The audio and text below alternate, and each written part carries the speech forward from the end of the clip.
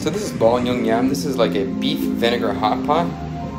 So it's a really cool dish. Lots of different vegetables, green banana, green fig, star fruit, 2 different kinds of sauces. There's a pineapple and fermented fish, this mam nem, and then there's also a peanut sauce. And it comes with lots of different vegetables and herbs too. The broth is like a pickling liquid. It's like vinegar and water and sugar. And then you cook your raw beef inside of there. Throw it on some rice paper with your favorite vegetables, some pickles, whatever you want, herbs. And just roll the whole thing up. Go in your sauce of choice. Super good, super light dish. You don't see it all the time, but when we see it, we definitely get it. It's probably like $10 for everything. Tasty.